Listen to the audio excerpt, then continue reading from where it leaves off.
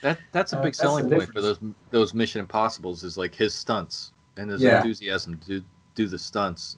yeah, They Craig, it seems like he's willing to do the stunts, but nothing on the scale of like what Cruise is doing, like hanging off cliffs and that planes. guy's nuts. Yeah, he's absolutely nuts.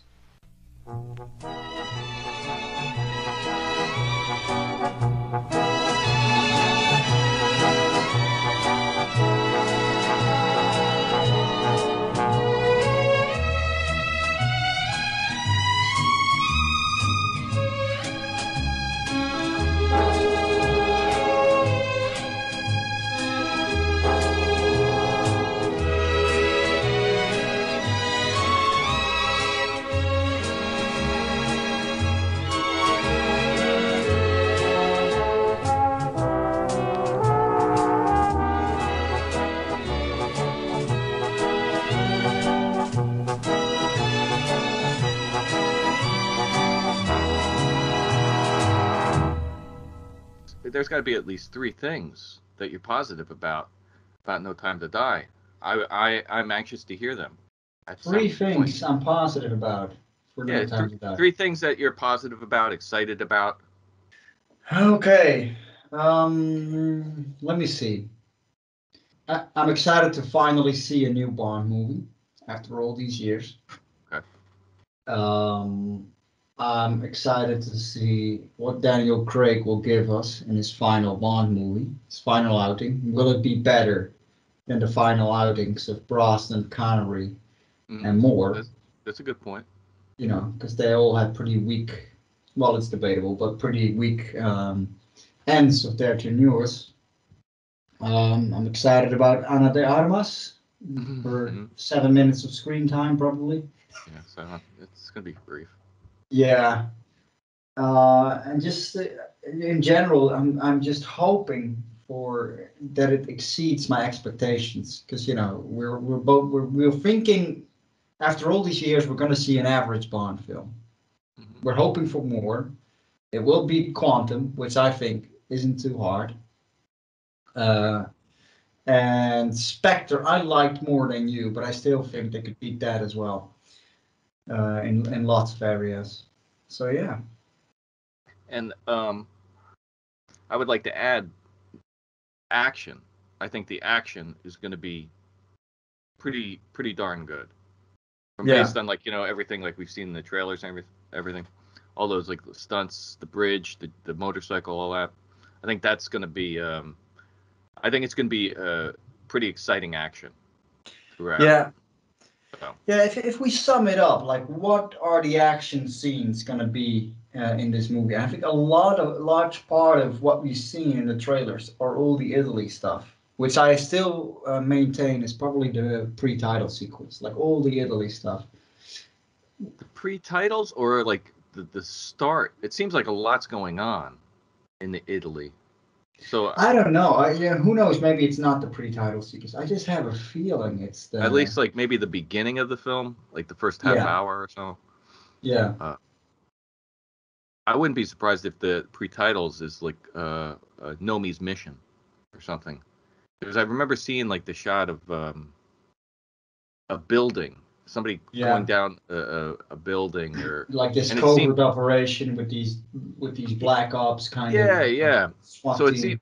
that seemed like kind of an isolated incident, scene or something that's taken place far away from Bond. So it Yeah. looked, but I'm just who knows? I'm just guessing. Because like, what would be the other pre titles? Like him sitting on the beach? Would it be with Bond looking out? Yeah, yeah. My feeling has always been because we saw Bond drive off with Madeline, we're gonna see him with Madeline at the start, and since we only really see him in action with Madeline in Italy, well, also in Norway. I don't know now, but I think in I just have such a feeling it starts there. Like he's gonna end up losing her there somehow. Like maybe in the DB5 fighting with all the other bad guys, and you know it moves into the titles, and then after the titles, Madeline's gone, and you know we do a time skip, and Bond is Yeah, in time Jamaica jump. in his hut. Yeah, Yeah, who yeah. I was knows? thinking that. another action scene. It's like in the woods. They're in the woods. It seems like I don't know. He's being chased by a truck or something. Yeah. Because I think that's all the Norway sequences. Yeah, like that stuff looked pretty darn cool. Like Yeah. I saw like he dives out of the way. The truck goes like whipping past him, like flying past him. Yeah, I agree. The action, it looks promising enough. There is a lot in there. Because if you look at Skyfall, which we both I think maintain as one of the strongest Bond movies, certainly one of Craig's strongest. But Skyfall doesn't necessarily have a lot of set piece action scenes. Yeah, It's still that's what I've always said. Yeah. And this one, it does seem to have a lot. To me, the bridge jump comes to mind, which they've now shown in the extended scene as well, the little 47 clip they show. It looks good, cinematography looks great. The jump looks very real. I love the DB5 stuff with the Gatling guns coming out. That's something different. Mm-hmm. The jump with the bike, also in Italy. That looks really cool. Yeah, that's another set piece we can expect. We talked about Mission Impossible before, like how that turned into the big action franchise these days. Do you think No Time to Die can compete with because it's coming out in the same year with the we haven't seen anything about Mission Impossible 7, but assuming it's going to be on the grade of level of the previous 3 or 2, like Fallout and Rogue Nation were really good. Do you think we can compete with them? I don't think like the like Craig's Bond films, like remember in the past, like they used to have this huge signature stunt in a Bond film, like even going back to like Golden Gun, like the corkscrew jump, the car flipping and stuff. I don't see that as much nowadays with Bond. Like a big like him flying, skiing off the cliff, stuff the like that. GoldenEye jump, Yeah, it doesn't seem like they've been doing that. It's mainly like Skyfall. Like it's good action. Him jumping up on the crane and the train coming off and him jumping out to. Like it's good stuff. It's just I don't think it's as it's not on the scale that Mission Impossible is doing, where they say, okay, it's almost like those Mission Impossible movies promote themselves based around the one stunt. Like, okay, watch Cruise be on the tallest building in the world, or hanging off the plane. Like you don't see that with Bond anymore. Like it's not, maybe because like Craig isn't. He's not as crazy as Cruise, who's going to be doing like putting himself in these situations. Well, who is though? Who is, of course, the stuff Cruise is doing with these movies like Fallout. We've talked about this before probably, but it blew me away. Like he took like 2,000 hours of helicopter lessons on the side, just to be able to fly the helicopter by himself through the mountains near the climax of Fallout. Like he was actually hanging under the helicopter. He did the halo jump himself. Like the cameraman is in the sky filming him. All that stuff is really Cruise jumping out and stuff. Like if you have an actor like that who's that committed, I mean, it's kind of hard to compete. You might as well just do your contest. You might as well just do your own thing and not even like okay. Because like imagine like the next Bond actor, like they wouldn't put it in the contract saying, okay, you're gonna have to do this life and death stunt in each one of these movies. Yeah. Would anybody even sign that? But Cruise is so nutty and enthusiastic to do this stuff. Like he's the producer on those movies anyway. He doesn't have to do all that stuff. And he's pushing 60 too, and the guy still looks so fit. Like we're all talking about Craig getting old and stuff. Cruise has been doing this since 97. No, 96. 96 is the first Mission Impossible movie. And he's still, the latest one was what was it, 2018? And they're still doing it. And he's gonna do 7. God knows if he's also doing number 8. But I think with Mission Impossible, if we delve into this subject, that once Cruise is done, when he's really truly too old, God knows when that's going to be. But they're probably not going to cast a new Ethan Hunt. They're probably just going to go with a new lead character of the Mission Impossible series, like a different guy, and then Well, maybe Ethan it's Hunt will show up in a cameo. I think that's what they're going to it do. seemed like they were ready to Jeremy Renner. It seemed like they Yeah, were grooming him for like I the think that was the movie. plan with Ghost Mm, Protocol originally. like he Yeah. was going to take over. Yeah, Um, I guess Cruise just got too excited to keep doing it. Fair point. The stuff sells, especially the latest movies. They're doing a great job. so the question is, between the new Mission Impossible movie, I don't think we got a title for it, but No, it's it's just Mission Impossible 7 at the okay, moment. and that's coming out around No Time to Die. Yeah. And you got No Time to Die, James Bond's return, Daniel Craig's final film after almost a historic wait. Like between those two films, which would you rather go see? You only get to Oh, see one. it's yeah. It's gotta be Bond because I'm not crazy enough to jump into a plane and go to London, uh, book a hotel and see the new Mission Impossible movie. And with Bond, it's just we're in this fandom, and to me it feels like a certain loyalty that I have to go see this regardless. I have to see the new Bond movie. But if you ask me which one I'm more confident in doing good, and which one are you more confident in actually really blowing us away action wise, I haven't seen a trailer of Mission Impossible 7 yet. I would probably pick that based on how good the previous one was. Mm. Were I did see one stunt they were filming for Mission Impossible 7.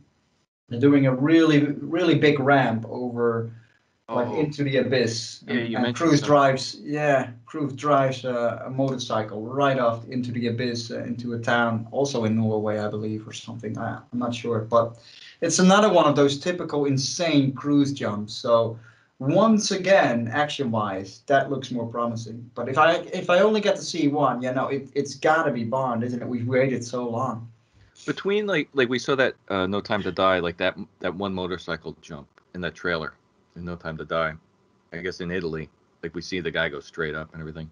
Do you think this Cruise motorcycle jump in the next Mission Impossible is going to just like blow it out of the water with this ramp If you thing? put those two next to each other, Yeah. based on what I've seen in the behind the scenes footage of the jump Cruise did, yeah, it is gonna blow that jump out of the Mm. water. But I'm not sure. That's a good point. They're bound to be compared now, even Yeah. though No Time to Die was filmed like 3 years before that, probably.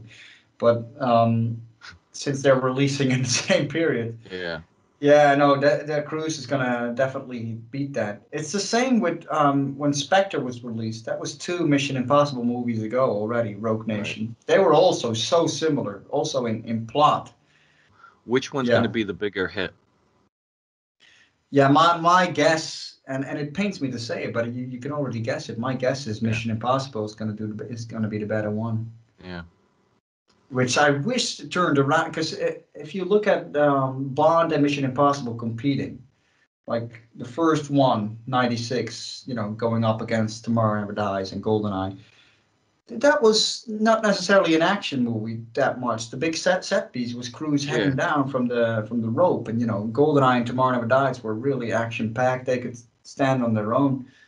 The second one was terrible. The Wolves John of the Woo. North was much better.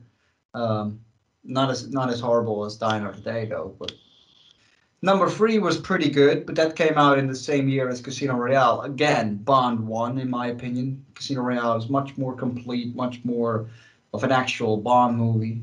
Though I really like Mission Impossible 3 as well, having seen it recently again. But then from number four onwards, Ghost Protocol and Skyfall, both really good. Rogue Nation, it blew Spectre out of the water, also the same year. Then they got Fallout, which didn't even have to compete with a Bond movie because we had nothing, and now it's this one competing with No Time to Die. It's yeah, it's like the Mission Impossible series slowly took over because I felt the Bond ones were always the better ones in the early days, but now it's turned around. I No, think like it's funny, certainly action wise. like how back in the '60s when they had like the big spy craze, They'd have the James Right. Bond, Connery's Bond movies come out, and like they'd have all these imitators, these low rent, like chintzy, cheap spy movies that like are trying to like cash in on the Bond craze, and Yeah. like they Including weren't even. Mission Impossible, that Yeah. spawned from Bond, Well, the yeah, the Bond TV craze. show. But like they would have like these cheaper movies, these knockoff movies, the Liquidator and stuff, and like they would barely make a ripple. Like OK Connery, Operation Kid Brother, like they weren't that concerned with these things like taking the heat off of like the latest Bond movie. Right. But But that's now, because Bond was as big as the Beatles. It was the trendsetter in the 60s. There was nothing bigger movie-wise, yeah, probably. but like most of those other like the low grade films, those knockoff films, there wasn't even a worry about it. Now sort of like Mission Impossible grew out of 007. They're doing these movies now, and it's eclipsing the actual Bond series. It's kind of Yeah. strange, like how it just turned around. I'm wondering if like if Babs and Mike are concerned about like And I was blown away by Fallout, Mission Impossible 6. So I already know without a trailer that at least action-wise, it's going to be a banger again. And with No Time to Die, we just hope. We hope it's going to be a banger.